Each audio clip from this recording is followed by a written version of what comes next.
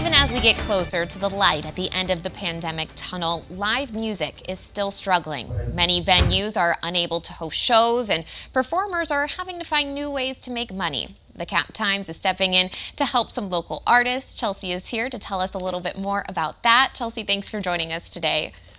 Thank you so much for having me. So you've been working to develop this local music series at the Cap Times. What exactly is in store? Yeah, I really wanted to, not only as someone who loves local music and wants to get back into, like you said, the light at the end of the tunnel to go to concerts, whether they're indoor or outdoor, we knew that local musicians especially have been challenged like everybody else through COVID. So we wanted to develop a series that could not only bring music to people who still aren't quite comfortable with going to an outdoor concert or even indoor later this year.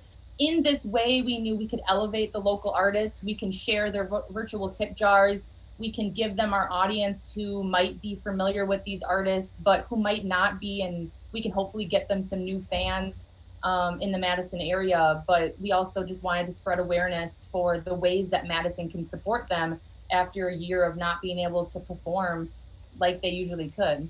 Yeah, and you've probably been in touch with some of these artists. This must be incredibly meaningful to them. They've been so grateful.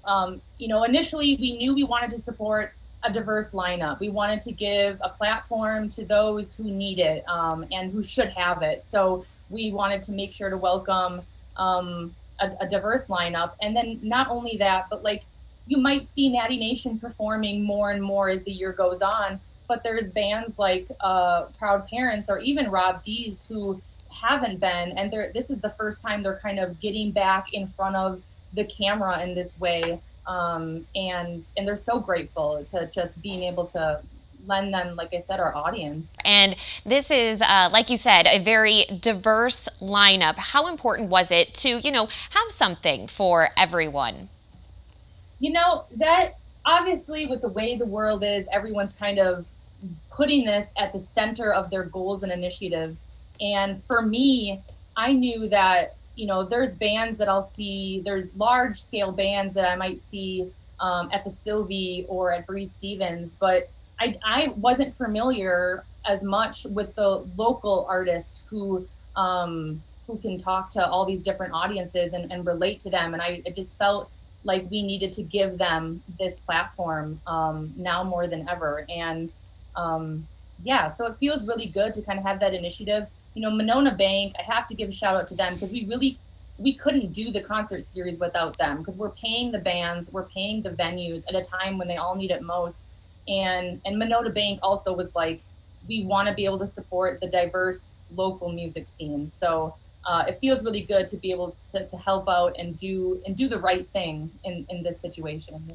That's so important, especially right now. Again, those concerts are on May 11th, July 13th, and September 14th, something to look forward to for the rest of the summer. And we'll have information on how you can see the shows and connect on WKOW.com. Chelsea, thanks for being here. Thank you so much.